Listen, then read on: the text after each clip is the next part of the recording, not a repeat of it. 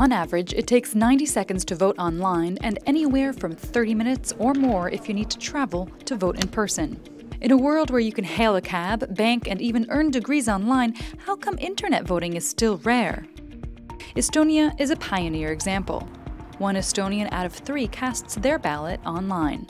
We have basically digitalized everything. On the government side, 99.5% of transactions all digital.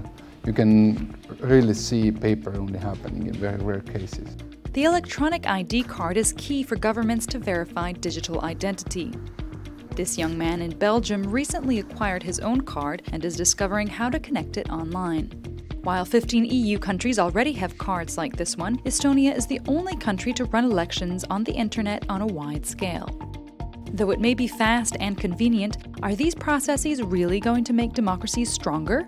No estamos queriendo cambiar la democracia representativa por una democracia directa. Creemos que enriquecer la decisión con la participación ciudadana favorece una democracia mejor.